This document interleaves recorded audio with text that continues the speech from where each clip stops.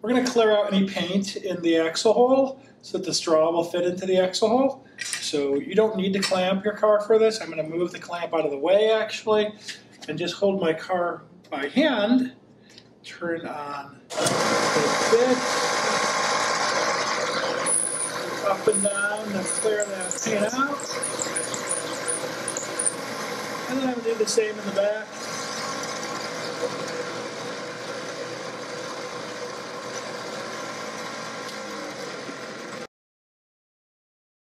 You're going to put a straw through the axle holes. This will reduce friction. You put the straw in the hole. If you just put the straw through there and cut close to the edge, you're going to have some straw sticking out there. To prevent that, you're going to put your straw through the hole so it just comes out the other end. Pull it out a little bit, cut it right against the edge, and then push that in, and then that should really be pretty much inside the car. Now we're going to do the front axle. Put the axle through your car, and it needs to be 1 inch longer than the width of your car. Essentially, you should have a 1/2 inch on each side. The easiest way to do this is put the axle through the car. With the axle just sticking out the other edge, just right against your finger, you're going to put a ruler on the other edge of the car and make a mark right at 1 inch. We're going to be using a hacksaw to cut the axle. The hacksaws will have metal written on them.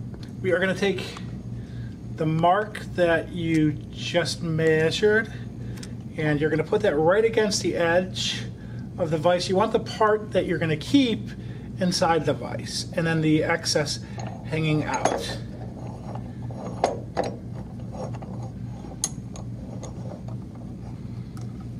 Don't put this line, the cutting mark, way out here. You could bend the axle when cutting it. Lightly press back and forth to get it started. Don't push too hard or you'll bend the axle. And cut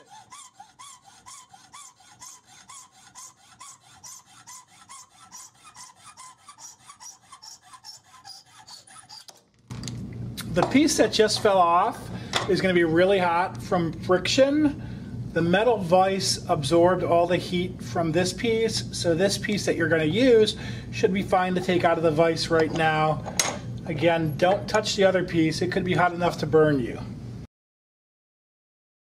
The front wheels are the thin wheels.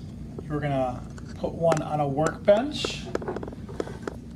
Place your axle inside the hole of the wheel. Take a hammer and tap that in.